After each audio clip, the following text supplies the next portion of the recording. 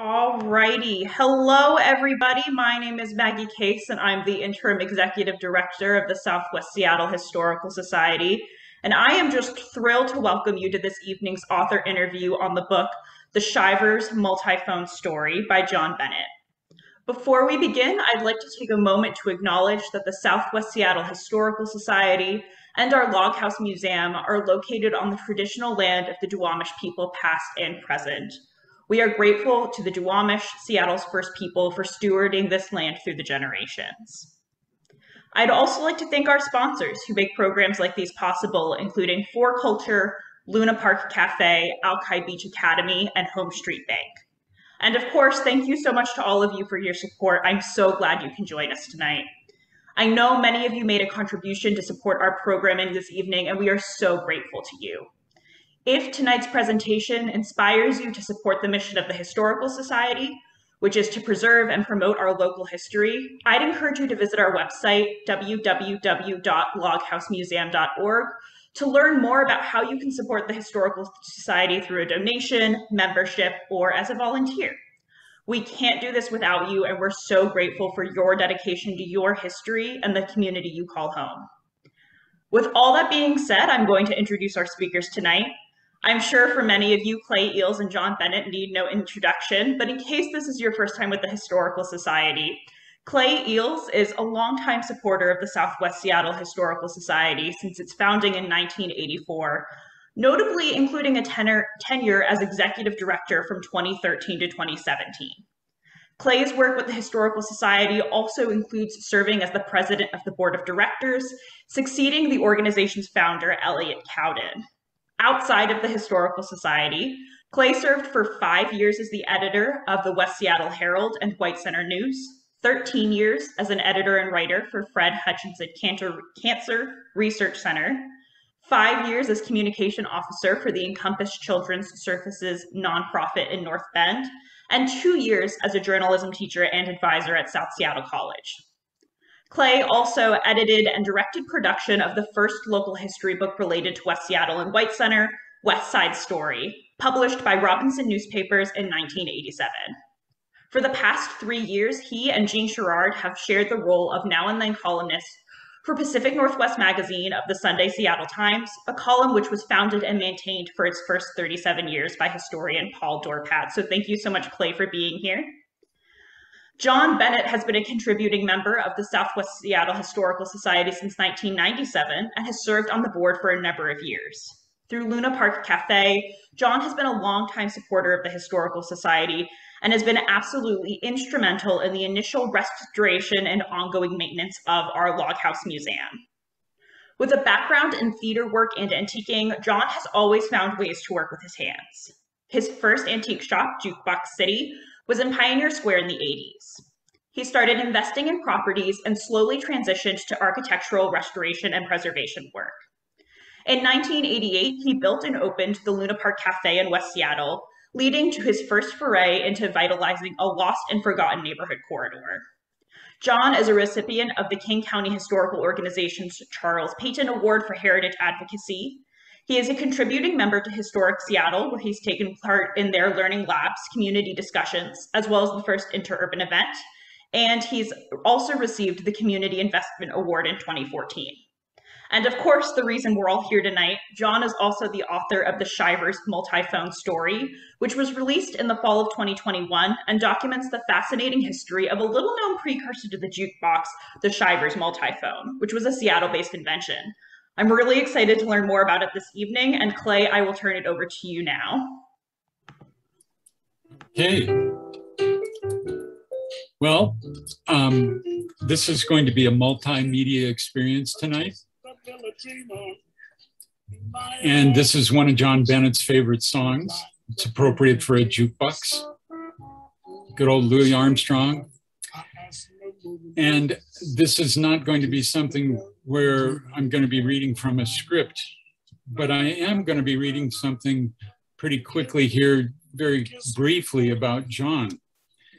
This is a real treat for me because I get to mess around with John Bennett. And one way I'm going to do that is I want to read a short tribute to him that I wrote a couple of years ago. that people at our Historical Society Gala heard, and I think it bears repeating given the occasion tonight. John Bennett is first and foremost a friend. He's a friend to all of us on this Zoom session. He's a friend of historic preservation. He's a friend of the most colorful and beat up of memorabilia.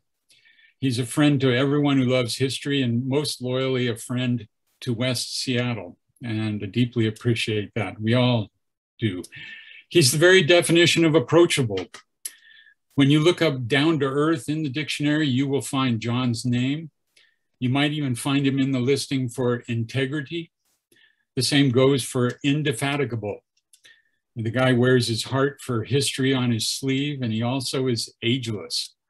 And, you know, a lot of ways to describe him. Who else brought to life countless used jukeboxes that were given up for dead?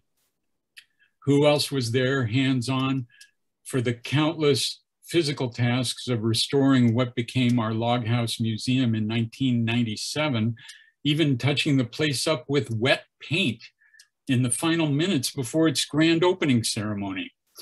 Who else is behind the scenes of keeping our museum shipshape year after year after year? Who else financed the crucial buttons and the banners for our We Love the Junction campaign that culminated in the 2017 landmarking of the two crown jewels of the West Seattle Junction? Who else owns and lovingly maintains the coolest buildings in Georgetown? Who else created and has kept alive for more than 30 years, in spite of countless odds, the funky, down-home, ultra-retro, and let's face it, inaccurately named Luna Park Cafe? Who else has been the longest running sponsor of the Historical Society's Champagne Gala brunch?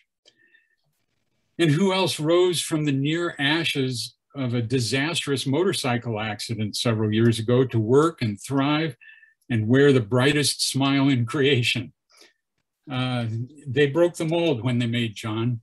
And you can be sure, though, that if anyone were to find that broken mold and restore it and display it for the public, it would be none other than our own John Bennett. So thank you, John, for letting me take part in this with you on this occasion of your book. This is a real thrill. I think it's important for people to know about you before we get into the book. And, you know, a few people know that you're a locksmith in your early days, and very soon developed a general interest in all kinds of old stuff, particularly jukeboxes. Tell us how you got into that. Why would a guy so young get into something, you know, all these things that are so old? Well, that's a good question. Well, first of all, Clay, thanks for that. Okay.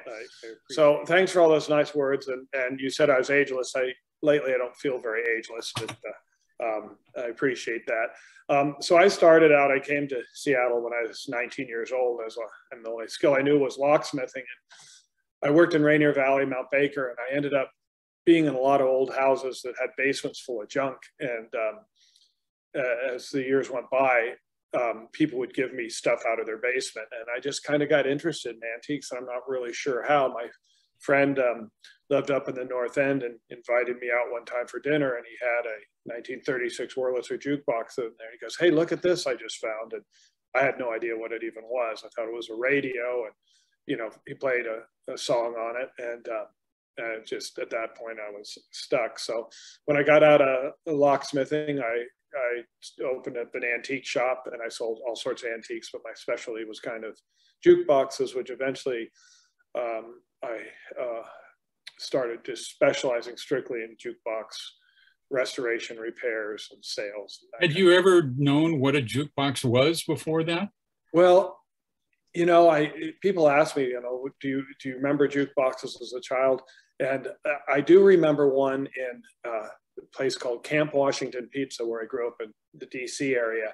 And I remember a jukebox being in there, and I remember playing the jukebox. But you know, there weren't in the 70s. Jukeboxes were starting to fade out a little bit. And so there weren't a lot of jukeboxes out. Plus, I was young, and most of the jukeboxes were in bars, which I couldn't get into. God knows I tried, but so what's the magic of a jukebox for you? You're 19 years old. What makes them cool? Well, I always say, and people ask me when I was shop, I said they'd ask that question, and the thing about a jukebox is visually, they're beautiful. I mean, they're works of art. Plus, they sound great. So it's like a win-win situation. So I don't know. I just fell in love with the music. It was a great way to learn about old music. I'd work on jukeboxes. I'd have a stack of old 78s. I'd play them, and I'd learn about different artists from the 40s and 50s, and Glenn Miller, and it was just amazing. Nat King Cole, and so I just kind of fell in love with them, and I turned kind of a hobby into a business. Did that for many years. So here we're looking at some of your favorite jukeboxes. I mean, a lot of people remember driving up and down First Avenue, and there's Jukebox City. How did you end up downtown with Jukebox City?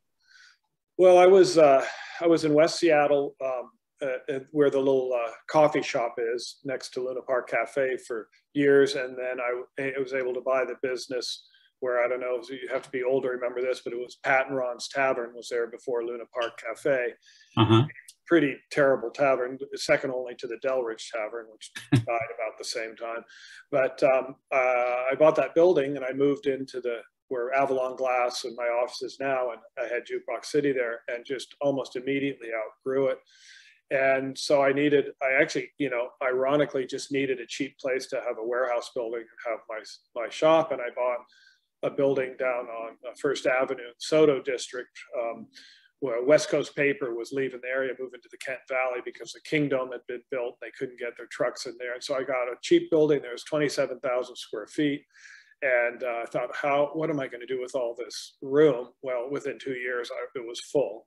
At the one time, I think I had 800 jukeboxes or something crazy. But I just, it was just a good place to be. And it was a cheap place to be, as opposed to now, which is, nothing in Soto is cheap anymore. It's pretty so you could walk into Jukebox City down there and see some of the things that we're seeing right now.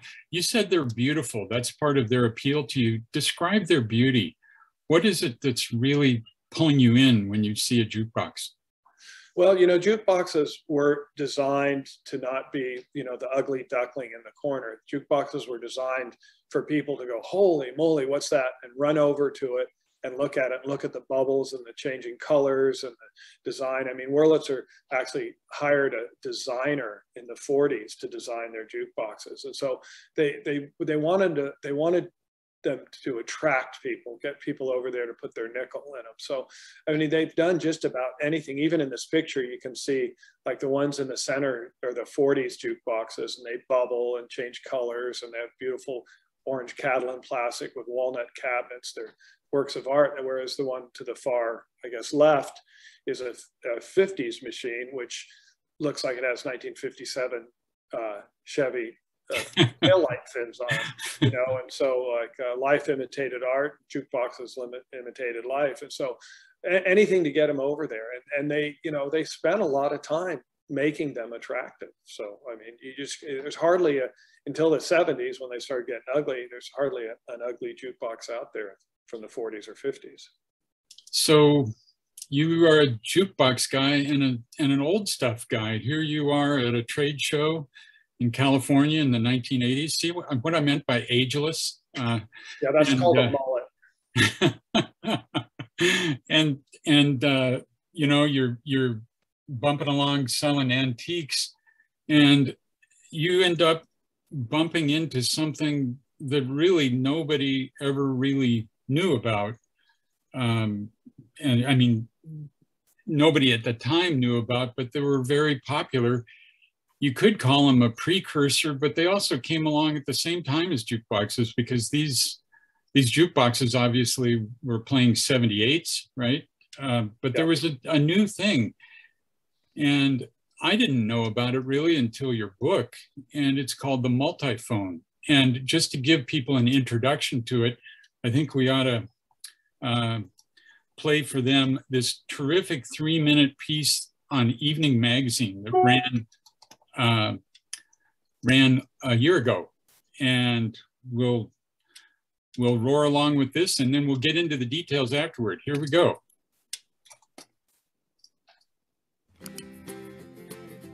Ugh, this is gonna take forever. What? Seriously? Here we go. It was an ear-catching idea. Really a unique system. Back before World War II, Seattle pinball inventor Ken Shyvers came up with the original streaming music service. 1939, he's doing Pandora. At a time when coin-operated jukeboxes were spinning the latest hits in bars and restaurants, Shyvers figured out a way to expand the offerings. The jukebox is playing 20, 24 records. This is playing 170 plus records. Collector and historian John Bennett says the Shyvers Multiphone was an idea ahead of its time.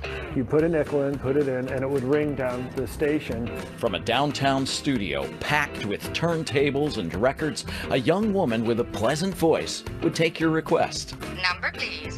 And you'd say, well, I want number 132, and she would go grab the record and put it on the turntable, and it would play over the speaker and the multiphone, and they also usually had speakers throughout the business.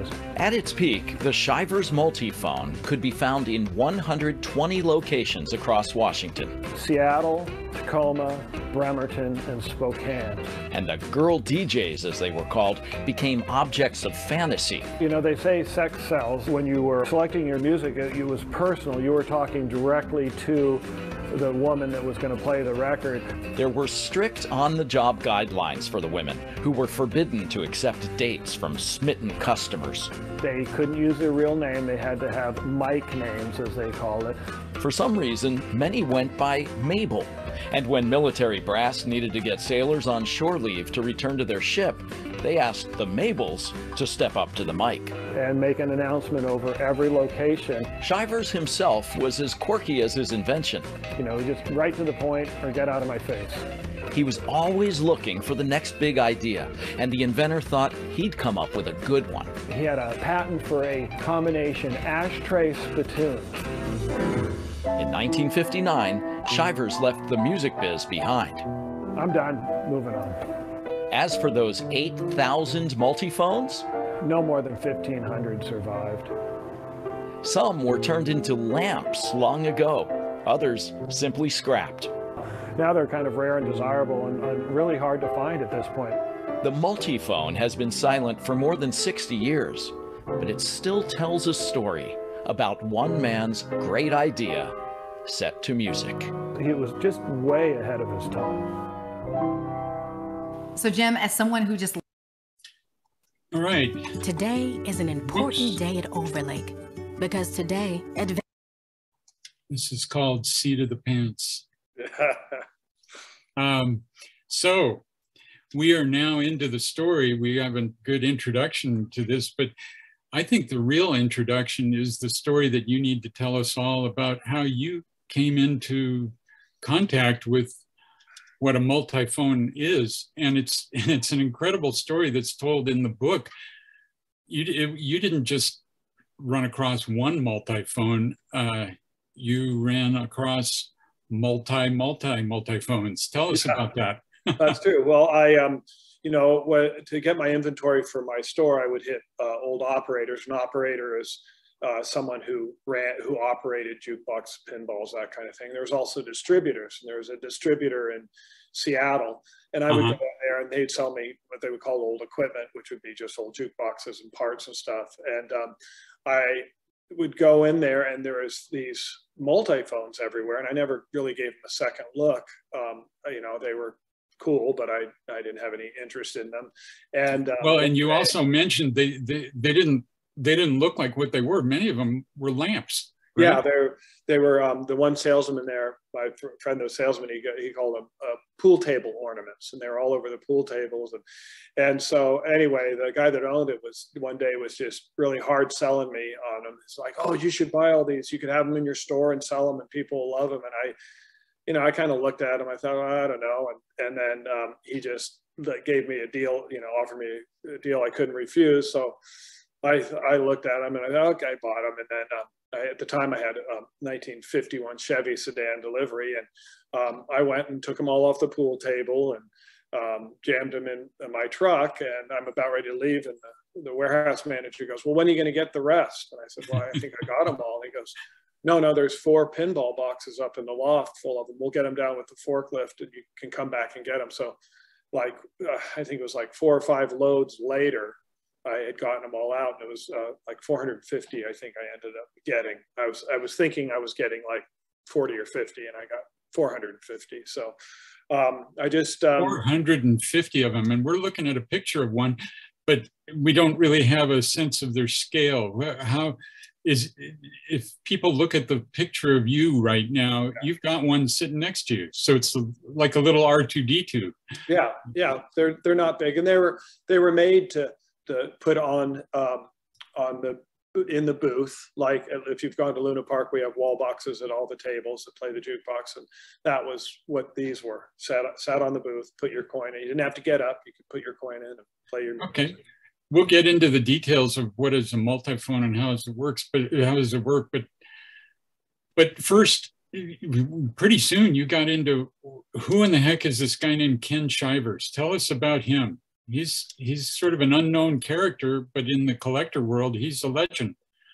Yeah, well, you know, some people call him the inventor of the pinball machine, which is probably not necessarily absolutely true. I think it was one of the many people that started making what we think of as pinballs. Originally, they were called pin and marble games. It's basically just a wood cabinet. You shot a steel ball up and it bounced off some nails and went into a hole and you got points. And he invented quite a few different ones. And, you know, he was really good at the different designs. He had one that was called cannon fire, that the ball would go down and go to a cannon. The cannon would shoot it back up on the play field. And he was very successful in that. And he was an operator himself, so he would put all these pinball machines out on location.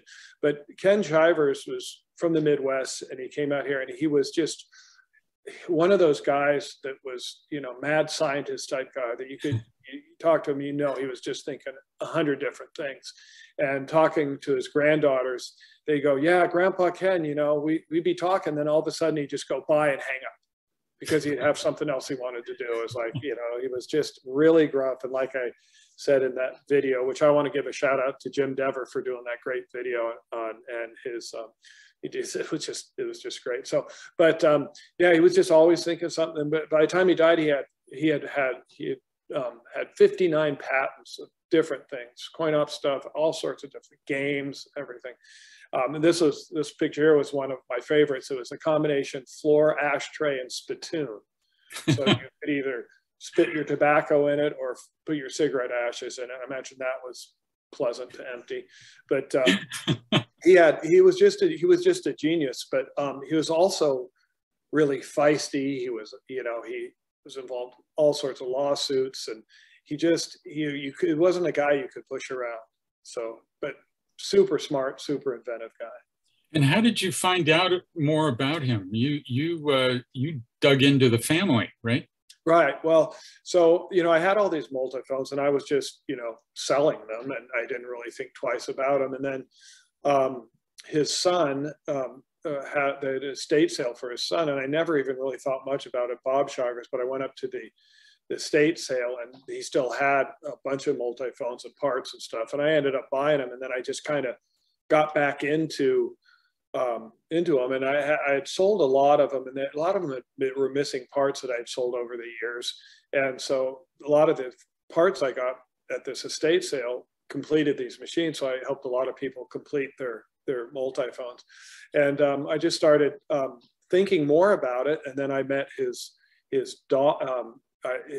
Bob Shyvers, the son, Ken Shyvers' son. I met his daughters, and thank God one of them had, oh, well, here's Bob's box of photos and literature. And so I was able to go over there and spend a few hours digging through all that. And they were gracious enough to let me borrow it and reprint it in my book. But a lot of stuff, like this picture here is Ken Shyvers before he made the Multiphone, he was making a non-selective wall box for jukeboxes. Originally, jukeboxes came out, you just had to go to the jukebox and put a nickel in, but the idea was to keep people from leaving the bar or leaving their booth to just put a nickel in and play. And these were, like I say, non-selective, so you just put a nickel in and it would play the next song on the jukebox. But this was at a trade show, probably in Chicago, where he was selling these wall boxes, which he also invented. So. And obviously he was a presence here in Seattle. I mean, on 2nd Avenue for quite a few years. Yeah, this was his main station. You saw earlier a picture of the hostesses playing music. That was their main station, and in there would be, I think in Seattle they had I think on a busy time they'd have 6 to 8 hostesses in there playing, and this is, by the way, to give you a reference, this is where the Crocodile was on 2nd Avenue. In Belltown. The building is still there. Yeah. And, anyway, but yeah, that was his main station, and he was an operator. He had machines out, and I don't think his multiphone system he never sold. It was proprietary. He ran them all himself. So like a lot of machines, pinballs, jukeboxes, slot machines, whatever, people that made them just sold them. But Ken never sold any. He just ran his own. He used them himself on his own routes. Now before, we've been talking about the Multiphone, and we're going to get into more detail in just a bit. But there was something before the Multiphone. It was this.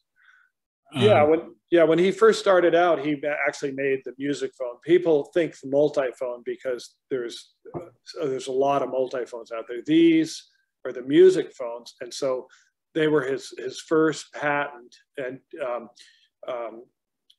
so we'll probably get a little later into what exactly wired music is. But these first came out, and Ken's idea on his what they call wired music, which is what this is, because it's not a jukebox. Well, I'm going to stop you because wired music, what you're talking about is transmitting music through telephone wires, right? Right, exactly. Okay. Yeah. So that's what wired music was, and so, but he wanted a real personal system. So a lot of the wired music that came out in the late 30s were actually, full-size jukeboxes that you walked up to and played, where he was thinking no, I want them in every booth and on the bar. I want them everywhere so people don't have to get up. They can just put their nickel in and play them. So this was his first one, the music phone. But I would say probably all of these got scrapped during the war effort, to make airplanes for the World War II. This was his first design. And then later on, he decided, if you see where at the top where it says Shyvers Music Phone, that was a transceiver. So you would put your nickel in, talk, and the hostess at the other end would say, "Your number, please," and then you would talk back into that and say, "I want number 137, Nat King Cole," and they would play it. But the Multiphone later on, he added a speaker in the bottom. So the music would play out of speakers on the wall, where the Multiphone, his second design, played music right at the booth. So there's a little speaker there. Okay, so we'll move to that. You can see the speaker at the bottom. There's another feature here that if you look carefully at the top, it says "Talk Here." It's an invitation to a personal experience. Oh yeah. Well, some of the other wired music systems had microphones on it that said "Talk to me." Yeah. It was very personal. The wired music was something that in the 30s, the phone lines started becoming a little more high tech and more common. Before the 30s, it was rare to have a phone line, or you had party lines or that kind of thing. But by the 30s, they were stringing phone lines all over the United States, and they were much better quality, so they could play music over, and it was decent quality played over a phone line. So another aspect of this picture that is a great illustration is of the big advantage, or one of the big advantages of a multiphone over a traditional jukebox.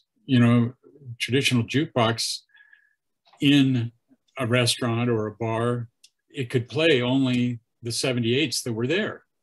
But this is different. Tell how it's different. Well, it's different because, well, the biggest difference was, of course, that you can see all the selections here. Well, in 1939, jukeboxes played between 20 and 24 78 RPM records. That was your selection. Whereas this one, you know, they'd have, I think it was 180 on one of those, on the cylinder turned. You can see the knurls down there. You could turn it and read the title strip. So you had, you know, you had much more selection. It wasn't just this 20 selections. So it was that. And also another good thing about this was that when you have a regular jukebox that's playing records, you always have, you know, a record that's got a crack in it or skips or you know, the turntable isn't spinning the right. So they didn't have to worry about any of the mechanics of a jukebox at separate locations. All the turntables were in one location. So if a record was chipped and skipped, or would skip, they could get rid of it. They didn't have to go out, you know, bartender calling, hey, number 17 skipping, and they have to come out and replace it with that record. So in a lot of ways, I mean, it was way ahead of its time, and it was just a better way of doing things. Well, it certainly seemed like it had a lot of appeal from the customer's point of view. And, you know, if you look at a restaurant here, I think this is in Tacoma, the Multiphones are right there on the counter through where all those stools are. And it's just mind-boggling to think that you could talk into one of those and talk to a real person and have that person personally put the record on for you.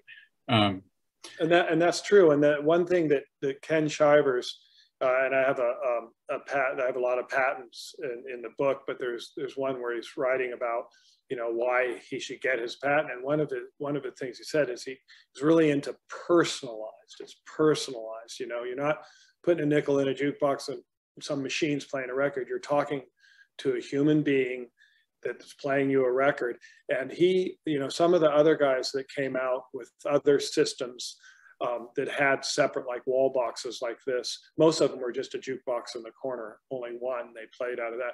But some, they had other systems that had multiple wall boxes like this, but they weren't personal. Like if you talked, it would play on all of them. So if you're talking to this hostess on like the other version, which was a solitone, say everybody could hear you talking to her, you know, and then also you could put in your nickel on a solitone and maybe someone else would talk to her and tell you, I want this. And you're going, well, that was my nickel. So, but he's developed a system because he was such a mechanical genius that you could only hear from that. You could only talk to the hostess on the multiphone and they could only hear you. And so it's very personalized. And this is a great picture from the Tacoma Tribune that it shows. It was actually an article about modern taverns in Tacoma, and I believe it was 1951. Oh, okay. Yeah. Well, obviously it became very popular during the 40s, the World War II years, and afterward. And one of the appeals, as you said, is that you're going to be talking personally with somebody. And this is such a great photo. One of the many, just hundreds of incredible images in your book. Imagine if you're a woman working at the Shyvers shop, are you going to be standing in those heels 8 hours a day? Well, that's the interesting thing of that. And this is actually a press photo from Shyvers himself. I have other photos in the book of hostesses, but this one was a press one. And I can't prove this, but I'm pretty certain that these were actual models as opposed to the women that actually worked here. Because a lot of the other pictures, I mean, this is back in the day where people, you know, dressed nice to go to work, even though you couldn't see them, you know. But I think a lot of them probably wore sweats and a sweatshirt rather than a fancy dress and heels and everything. But so I think that this was a set up press photo but what they wanted is they wanted you to see this like, this, you know, if you're in a bar and you had a few beers, you think, this is the girl I'm talking to, you know, I'm talking to a pretty girl right now. And so they wanted you to think that all their hostesses were these, you know, beauties, these models, these pageant winners, you know. The other thing interesting, if you look at this photo, you can see up above this where they had all the records, and all these women had to, you know, memorize the numbers. So if you wanted Orange Colored Sky by Nat King Cole, the guy said, I want to hear Orange Colored Sky. You'd have to know that that was record number 259 and go grab it out of there. And so that's all the records up above. You can see them all lined there. And then you can see each one of these turntables would go to a separate location. So each one on the front would say like Joe's Tavern. The next one would be Bob Murray's Doghouse. And the next one would be, you know, you know, whatever bar and grill. And so when you would call in, there would be a light that would come on and it would register how many coins you put in. And the girl would go over there and say, your number, please, pull the record off the rack and play it. So at a time, and I talked to some of these hostesses we'll get into later, but they said that sometimes every one of these turntables was going. It was just a cacophony of, you know, they weren't amplified, but you could still hear them going, you know, acoustically going. So, and you know, this wasn't an easy job. It looks easy, but there's a whole page and a half of do's and don'ts for these women, and some of them are about how to talk with people, but a lot of it is very technical stuff. I just want to read one of them from your book. It's the things you must know and do. Number 7, lower needle onto record gently. You are to watch this with an eagle eye. The dropping of tone arm, even 1/4 of an inch, may ruin a $1 needle, a $6.50 crystal, a 75-cent record. And if the needle is bent or broken, it will ruin every record it plays on. Not only this, but the music will sound terrible in location. We repeat again, concentrate your eyes on the hand that is lowering the needle and be careful. I mean, it's fascinating in your book to see what it is like to be one of the workers here. And John, tell us about some of the rules that the hostesses had for what they could and they couldn't say. Oh yeah.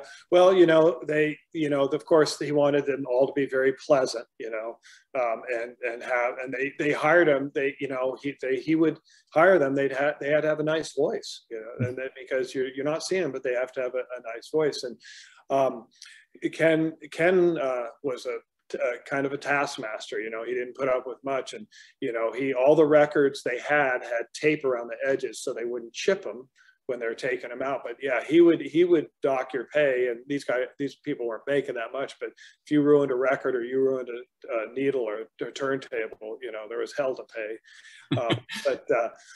Yeah, there was all sorts of rules. There was one of the ones that I like the best. There was one that says, don't cheapen yourself or the system by making a date over the multiphone system.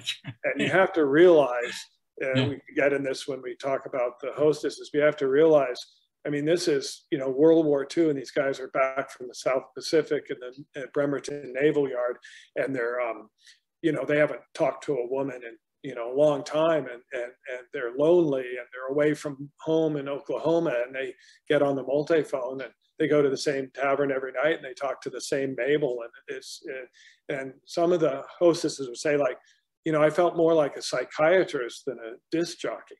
Yeah. And a lot of these guys were, you know, pretty, you know, injured from, you know, mentally injured and from the war. And they saw a lot of ugly stuff. So it was a nice voice that they could talk to, and they would, you know, talk them down. One of the nice things about your book is that you went the extra mile. You not only did the historical research, but you got to talk with several of the hostesses themselves. Here's one, how she looked back in the day and then today. What was it like interviewing these women? Well, so I talked to my friend Jim Dever of Evening Magazine, and I was telling him I was thinking about doing this book, and I wanted to do more research and everything. So he said, well, we'll do an Evening Magazine feature on it. And we didn't see it, but at the end of he did a call out, like, you know, if you know any hostesses or if you were one, please get a hold of us. And so I had a total of like 5 that got a hold of me, but 3 that I went and I interviewed. And this is a Loretta Shepherd. And she lives in Tacoma, and she worked in the Tacoma Shyvers Central Station as a hostess or disc jockey, whatever you want to call them. And I was talking to her, and she was telling me all the different stories, and she said, well, and I always asked them, I said, do you remember your mic name? And she said, oh, she goes, oh, absolutely. And she said, my mic name was Joyce, which was my middle name. But the Shyvers are very strict about, you know, protecting them from, you know, putting their name out, or people, you know, stalking them or coming. And the address of the central station was top secret too. You couldn't give that. They didn't want, and even being top secret, she said she'd come in some days and there'd be boxes of candy, you know, to Joyce, you know, I'd hope to meet you someday, and flowers. And they even had, you know, proposals over the multiphone. But so anyway, I was talking to her, and she goes, yeah, my mic name was Joyce. And I found a bunch of old paperwork, and there was an invitation for Tacoma for a Christmas party. And they had all the different hostesses, pictures of all the different hostesses on the card. And one of them's name was Joyce. And I said, I said, do you have a cell phone? She goes, yeah. I said, I'm going to send you a picture.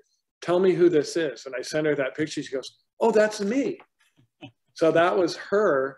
And this picture here was actually, she sent it back to me. She goes, this is my high school picture, senior picture, when I was working at Shyvers Multiphone in wow.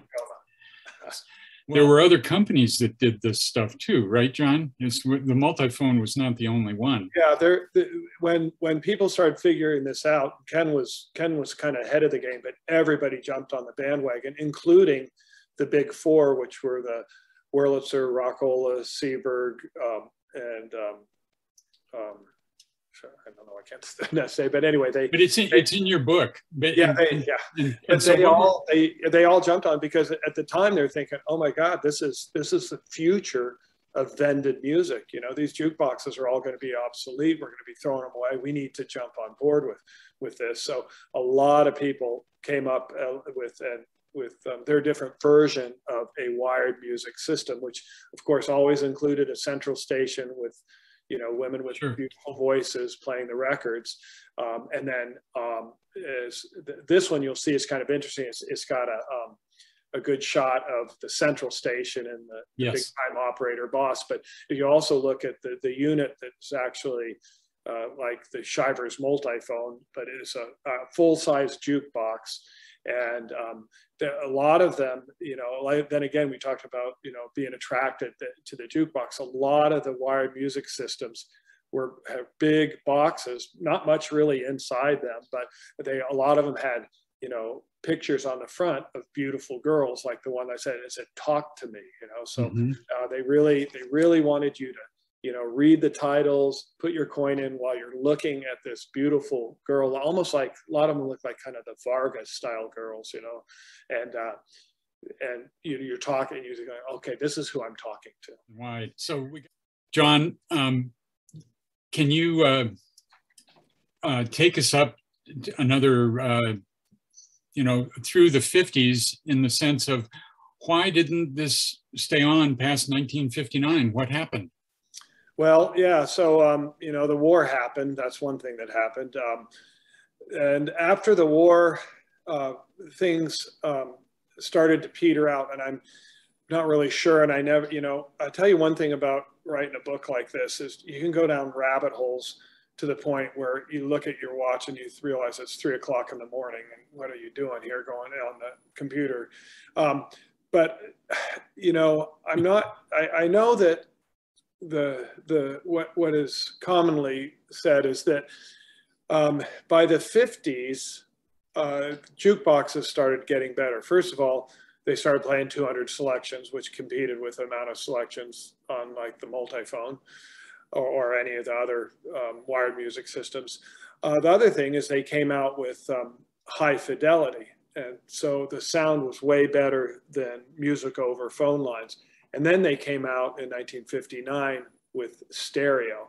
So the sound of a booming jukebox, high fidelity or stereo, really hurt the wired music system. The other thing is that they were changing from 78 RPM records to 45 RPM records. So you couldn't, if you had a wired music system and you had a central station and you had your shelves and shelves of 78s, well, by the late 50s, a lot of the artists weren't cutting anything on 78. So if you wanted to hear the top music of the time, you had to play 45. So a lot of the wired music companies just thought, well, I'm going to have to change all my turntables to 45 RPM, and I'm going to have to buy all 45 RPM records. I'm going to have to change out all the title strips on everything. And it was just, I think a lot of them bailed out. I have my conspiracy theory is I think that the big four, some of the jukebox companies, probably put a lot of pressure on them politically or however they could to kind of run them out of business because they were competitive. But it was something that should never have gone out of business. It should have just evolved into basically what we have today. If you go into a modern tavern or bar today or restaurant and you walk up to the jukebox, it's the same exact thing. It's same wired music, except for now it's not wired, it's Wi-Fi or 5G music, but it's the same thing. So it should have evolved into that, but for some reason it just didn't, and it is again today. So that's how it turned out. But well, we're rounding third and headed to home. And okay. The last question I wanted to ask you is, okay, you're interested in this stuff, but why write a book? You hadn't written a book before. And as you just alluded to, it takes a lot of work. What motivated you to go ahead to go the extra mile and put out a book to share this with other people? Well, let me just say I'm not going to quit my day job. I guess one of the main reasons is that I just started doing a lot of research. And since Shyvers was Seattle based, and there's Shyvers relatives still here, and I just, people that had dealt with Ken and his son Bob and his son Richard, I just kind of got really curious about what the history was of it. The other thing too is that since I had so many of these, and I started handing out parts to the people that needed parts for theirs, and everyone was asking me like, well, how did it work, and when did it start, what kind of models were, that kind of thing. So I just thought, well, this is a way I can print this book so I won't have to tell everybody verbally how everything worked. And a lot of people were just very interested, and a lot of people, I mean, most of the people that have these, collectors, which, jukebox collectors or coin-op collectors have one. And then also, they're really also popular with telephone collectors. And there's a lot of people out there that collect telephones and telephone memorabilia, but they all wanted to know. So this way I just thought, well, I'll write it all down. And so when I decided to do this book, I wanted it to be kind of technical for collectors, but I also wanted it to be, readable for the average Joe that just wanted to know some history of a Seattle business and a technology that's, pretty obsolete at this point. Well, I can tell you as a so-called average Joe that this book is not just for people who might be, just collectors or really down the rabbit holes that you're talking about. I think it's something of interest to everybody because it's telling the story of something that we just don't know about. It's fallen into the realm of something totally obscure that only a very few people know about. And you've really brought it to life, which is, I think, a real achievement. And I thank you for it, and I'm sure other people will too. I think it's probably time to go to some Q&A if there are any. I'm going to look in the Q&A and see what we've got. Carrie Korsgaard, John, asks, were they operational 24 hours a day? Yes, they were on all 4 stations. Yes.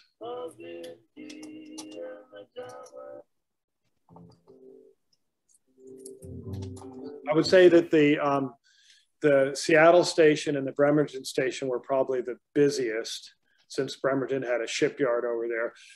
They went as high as like 6 or 8 hostesses working at a time, down to like night shift would be like maybe 1 hostess. But, you know, like Clay was saying earlier, you know, it sounds like an easy job. It wasn't an easy job. When it got busy, they were running back and forth, grabbing records, trying to remember, you know, the numbers correlating to the song. And then I know the one woman I talked to that was, you know, he talked about how strict Ken was about the needles and the turntables and scratching and everything. And he did not like to lose a record. And I talked to the one hostess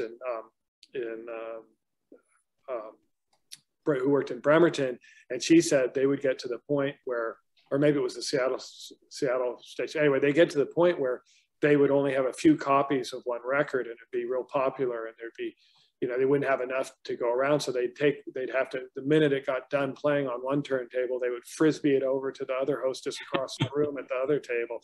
And I said, well, did Ken ever see you doing that? She goes, oh no. If we broke a record, we were in big trouble. So he said he never broke a record, but I find that hard to believe.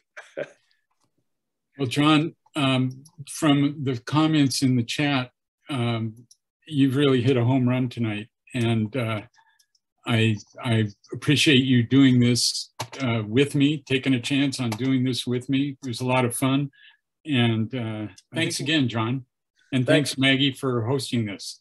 Thanks. Absolutely. Thank you both so much for that wonderful presentation. And thank you again, everyone, for joining us.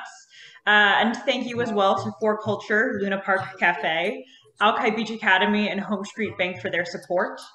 As a friendly reminder to you all, although the Lockhouse Museum is currently closed to the public, we are reopening soon. So please visit our website at lockhousemuseum.org to explore our digital exhibits, view additional information about upcoming programs, and learn more about the reopening of the Lockhouse Museum next month. Thanks for joining us, and I'm looking forward to seeing you soon.